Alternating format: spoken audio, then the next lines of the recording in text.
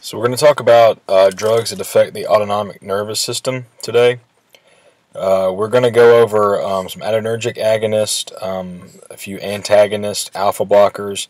Beta blockers have actually been taken out of this section and put in your cardiovascular section.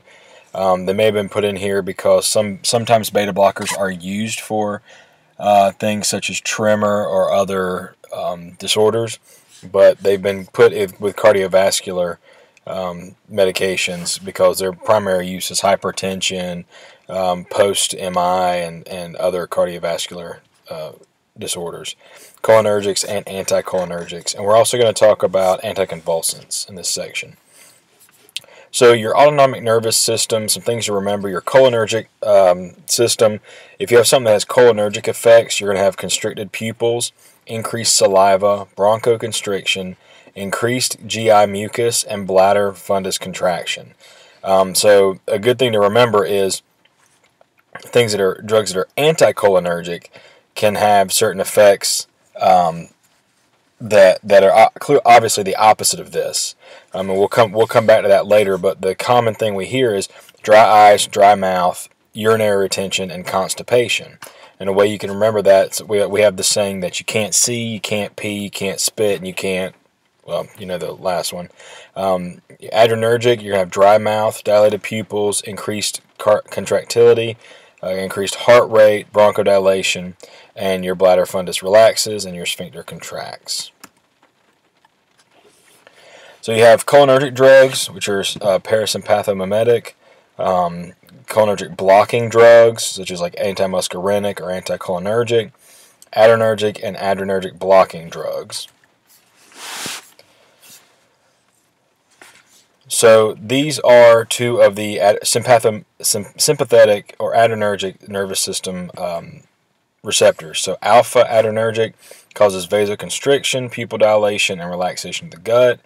Beta adrenergic causes cardiac acceleration and increased contractility, which makes sense when we think about what our beta blockers do.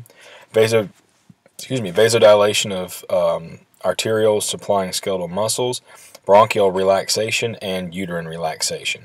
The bronchial relaxation makes sense because we use beta agonist to treat asthma and COPD.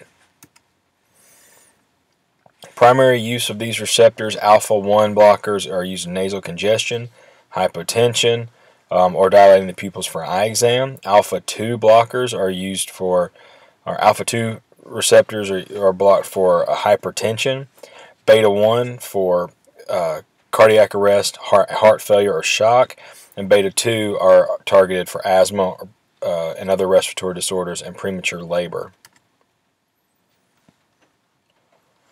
Just a few examples of cholinergic medications. So these are cholinergic agonists. You're not going to see a lot of them, but you're going to see of the direct-acting ones, the bethanechol or pilocarpine. But what you're going to see the most is cholinesterase inhibitors for dementia or Alzheimer's. So they're used to treat glaucoma, GI tract or urinary bladder disorders, and myasthenia gravis. Anticholinergic drugs, these are commonly used for various disorders. Some you're going to see, such as like trihexyphenidyl, are used for movement disorders. Oxybutynin and other anticholinergics for overactive bladder disorder are used for that, and urinary incontinence. Scopolamine for motion sickness, and then benztropine or cogentin for movement disorders also. And when we're talking about those, we're talking about extrapyramidal side effects, tardive dyskinesia, dystonia, akathisia, things like that, those movement disorders. So anticholinergic meds for incontinence, they're most effective when combined with non-pharmacologic treatments or behavioral interventions, such as scheduled bladder emptying, going to the bathroom at a scheduled time of day, and restricting water at certain times of day, things like that. They're only useful for urge incontinence or overactive bladder, and you want to be careful when used in the elderly because they can cause cognitive impairment. That last bottom bullet, this starred, I want you to remember this: they're all equally effective. The differences in the medications are their cost, their adverse event rates, and their route of administration. All of your anticholinergic meds for incontinence or overactive bladder are all equally effective.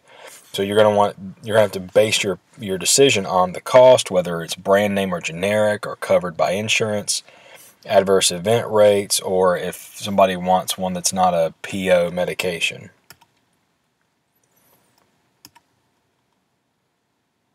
Here's the comparison of side effects. That you can see that some of them are worse for dry mouth, some are worse for constipation. That oxy at the top is oxybutynin. That's just been shortened to fit in the chart. You can see that the oxybutynin regular oral, it has the highest rate of all of them because it's an immediate release. A lot of patients have resolution of those adverse effects when they go to an oxybutynin ER tablet, which is still fairly inexpensive and covered by insurance. As you go down the list, you get less and less coverage by insurance. So you may want to try the oxybutynin, then oxybutynin ER, then go down to one of those below if a patient can't tolerate the first two. Cholinesterase inhibitors are used for myasthenia gravis and Alzheimer's disease. You can see that the most common ones are donepezil.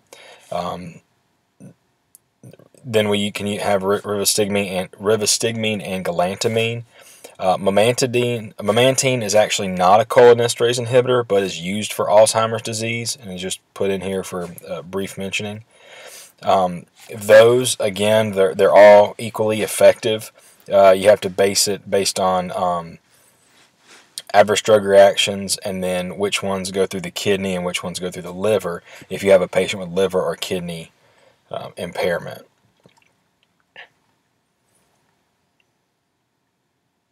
You can see here from the frequency of adverse effects, something that I like to point out is, for the most part, rivastigmine, the second column, that's your PO. Rivastigmine has the worst side effects of all of them. That's why they formulated the rivastigmine patch, which goes by the name brand of Exelon, for patients to apply it. It avoids that GI upset that a lot of patients have. But it's still the percentage of those adverse effects is still not as low as donepezil PO. So unless the patient has some kind of reason why they can't take donepezil, liver dysfunction or drug interactions, you probably want to go with donepezil as your first choice. It's just as effective, less side effects, covered by most insurance plans, and comes in a generic version. You can see here the pharmacokinetics. The one thing I really want to point out is that donepezil has liver elimination. So if your patient has liver dysfunction, you can't use it. Rivastigmine is purely kidney elimination. So same thing with liver or kidney dysfunction with rivastigmine. If your patient has both, then you can one or the other, and you can't use one, then galantamine would be your option because it goes through partially through the kidneys and partially through the liver. Cholinergic blockers, atropine is the prototype, which is going to dilate the eyes. A couple options in that category. Scopolamine is used for motion sickness. It comes in a patch that the patient puts behind the ear and then swaps sides of the ear every 3 days. Ipratropium is a bronchodilator, which is used for asthma and COPD. Benztropine is used for extrapyramidal side effects, and then the oxybutynin, of course, is mentioned down there.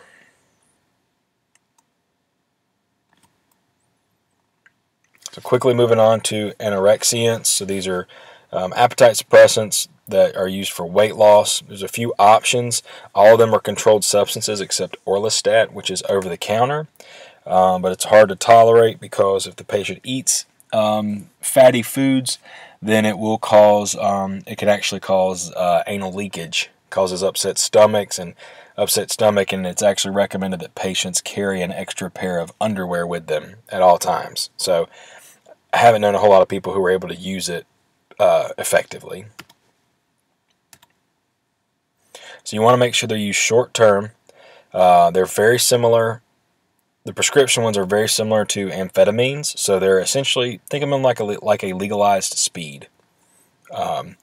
They work through norepinephrine and dopamine release and decrease the appetite. They'll give patients more energy, and they work well, but you want it to be short term, and you want the patients to realize that this is not going to cause you to lose weight if you continue to eat like you did. It's supposed to help decrease the appetite and you add it on to exercise and diet to help you those first 8 to 12 weeks.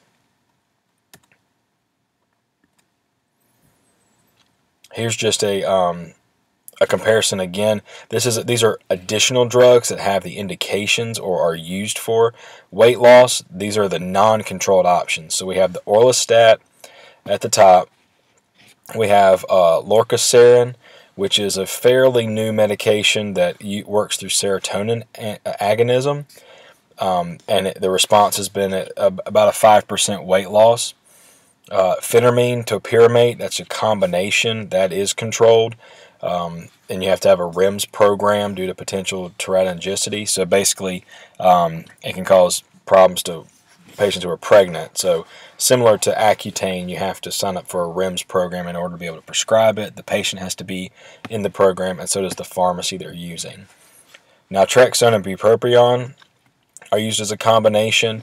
Bupropion is an antidepressant that we know causes appetite suppression.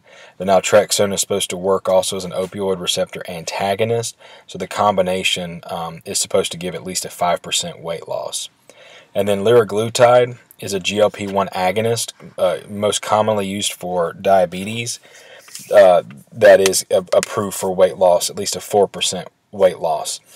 You can see that none of these drugs has a large percentage weight loss from their trials. It's not like these patients are losing 15-20% of their body weight, but it can help along with other lifestyle modifications. You'll probably see more GLP-1 agonist approved for weight loss. I know that I think Byetta is getting that approval, and I think some others are going after it, trying to get more indications to go along with their treatment of diabetes.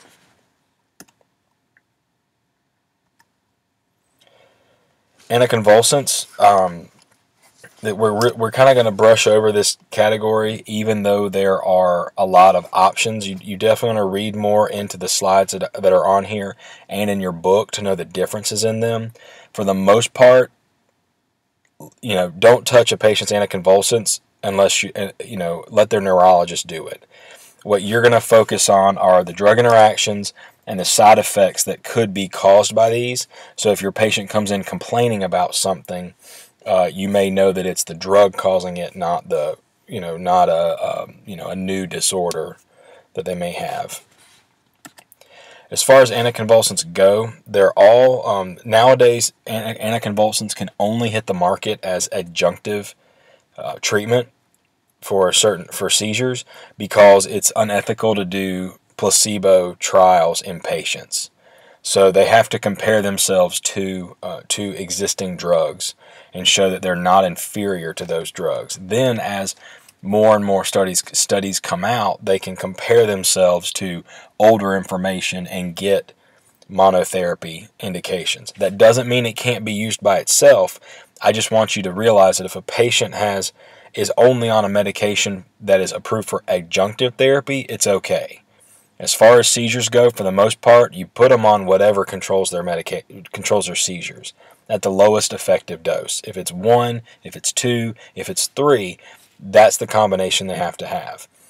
Beyond ethosuximide, which we're going to talk about, I think in a couple slides, they don't really have a specific type of seizure that they treat. Ethosuximide is only approved for absence seizures. So that's really the only one that has a specific indication.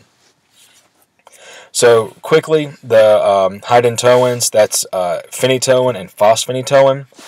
Basically, phenytoin can be given IM or IV or PO.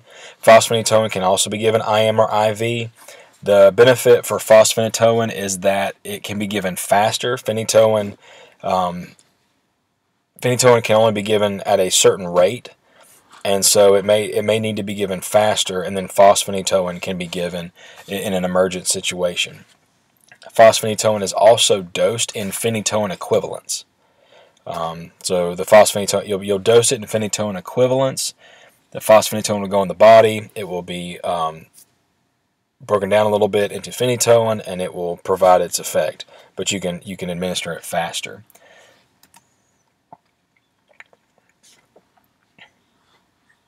You can see there's a lot of drug interactions that go on with phenytoin. In general, your older antipsychotics cause a lot more drug interactions than your newer ones. These are all good slides. We're going to jump back, I believe, here we go, to the ones that I put in there. These are additional to what your book has.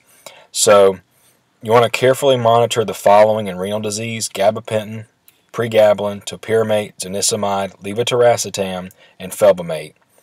In hepatic disease, you want to watch carbamazepine, phenytoin, valproate, lamotrigine, tiagabine, and felbamate. The ones to avoid in pregnancy are Depakote or valproic acid, phenytoin, and felbamate. And the ones that are questionable in pregnancy, this would really be a risk versus benefit, is carbamazepine. Now, the ones that are okay in pregnancy are gabapentin and lamotrigine. Now, you probably know that the FDA has done away with the pregnancy category A, B, C, and D, and X listings. They're now going to statements that explain what the birth defect might be. So, like with lamotrigine, it can cause a cleft palate. But the cleft palate, I think, forms that would form like within the first, I think it's like not by week 9, and it's very, very low risk. I mean, it's like 3 patients I don't want to exaggerate, but it's something like 3 cases in a million or something causes that. But it's higher than if you didn't take lamotrigine, so they have to list it on there. But if your patient doesn't know they're pregnant until week 12, they're on Lamictal. It doesn't matter if they have that, if they're taking it or not. Once the palate is formed, it can't go back and create a cleft palate. So it's important from now on to going forward to read those pregnancy categories, especially with these, because certain drugs may have, especially in anti-epileptics, may have teratogenicity only in certain trimesters. So if a patient has gotten past that, then it would be an okay option to choose, or something you wouldn't worry about if a patient shows up with these drugs and is now, say, 20 weeks pregnant. So this is a good brief overview of each medication. I'm not going to go through each one of these bullets, but I'm just going to point out the high points. So carbamazepine has a lot of CNS side effects. It does auto-induce its own metabolism, so about 4 to 6 weeks after you start it, you're going to see a drop in serum level. Target serum level is usually 8 to 12 for seizure disorder, and you're going to monitor it based on guidelines. But don't be surprised when you see that drop. And you're going to need birth control backup for women who are taking Tegretol due to the induction of metabolism. Again, ethosuximide has GI side effects and is only approved for absence seizures. Felbamate, not used a whole lot because of the aplastic anemia and hepatitis and its drug interactions, but you may see it sometimes for Lennox-Gastaut seizures. Very, very, very infrequently. Gabapentin is not used a lot anymore for an anti-epileptic drug, just because there's better options out there. But it may be useful in geriatrics, and it may be useful for patients with comorbid psychiatric disorders, such as anxiety. We see a lot of that. Lamotrigine, mostly the same side effects as carbamazepine. It's used frequently in kids because it may just give them a little bit more energy. Very few drug interactions, basically birth control and Depakote. But it's actually pretty well tolerated compared to all our other anti-epileptic drugs. Levetiracetam has no interactions and is available PO and IV. Usually really well tolerated, except it can have some CNS side effects like agitation and irritability. So you really want to avoid this in patients who already have a psychiatric disorder, a comorbid psychiatric disorder.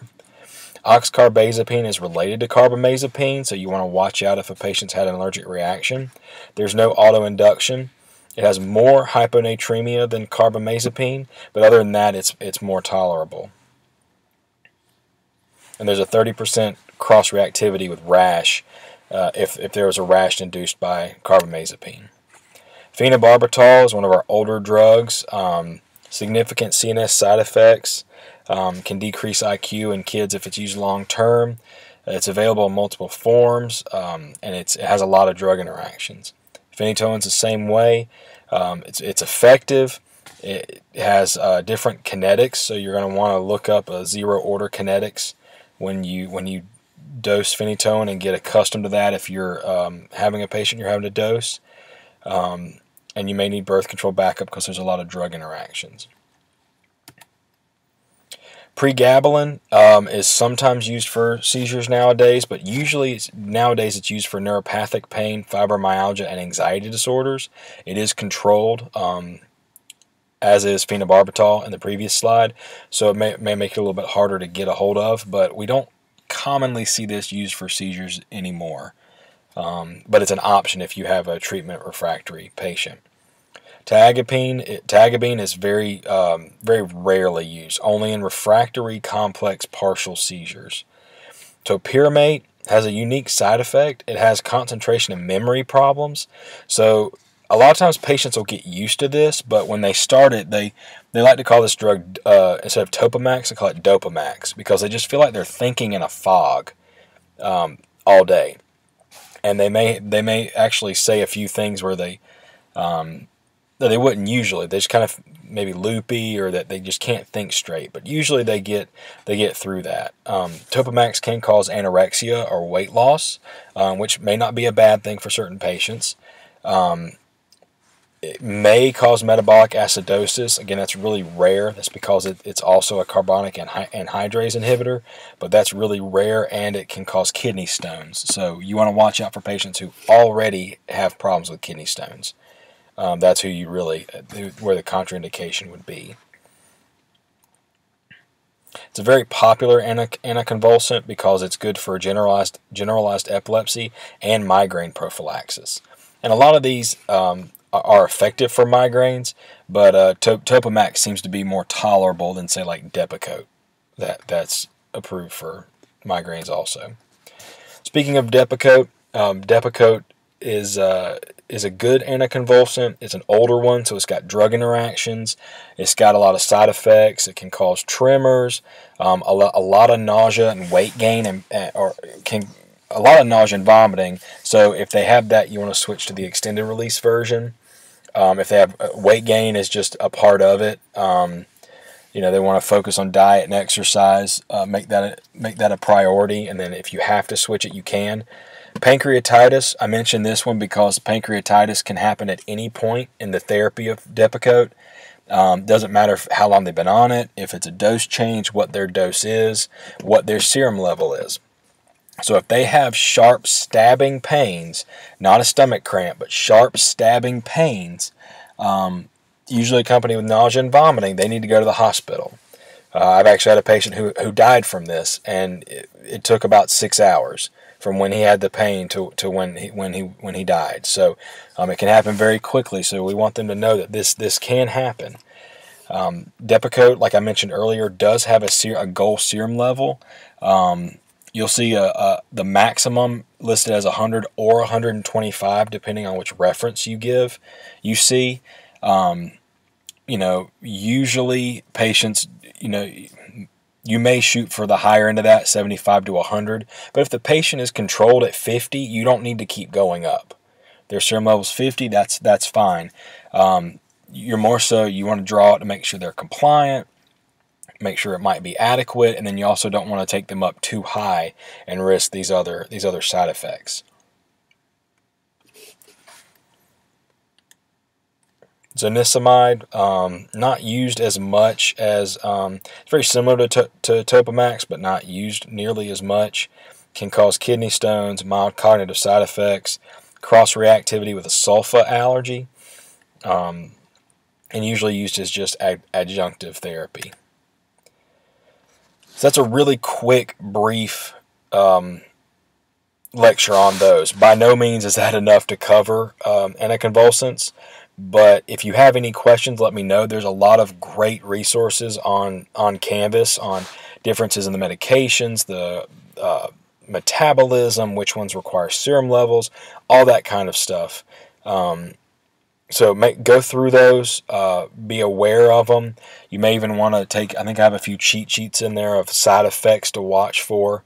And again, don't try to tweak somebody's anticonvulsant medications.